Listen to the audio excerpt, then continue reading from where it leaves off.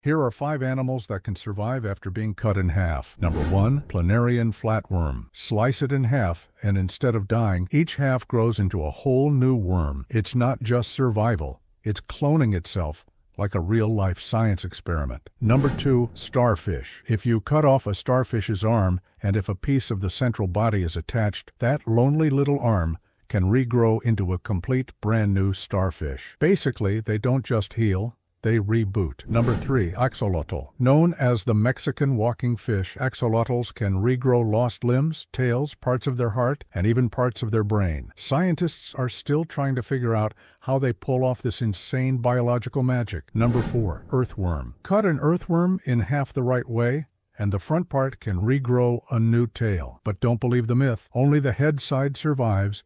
The tail half usually dies. Number 5, sea cucumber. These ocean creatures are on another level. When attacked, they literally eject parts of their insides to distract predators and then regrow all of it later like nothing even happened.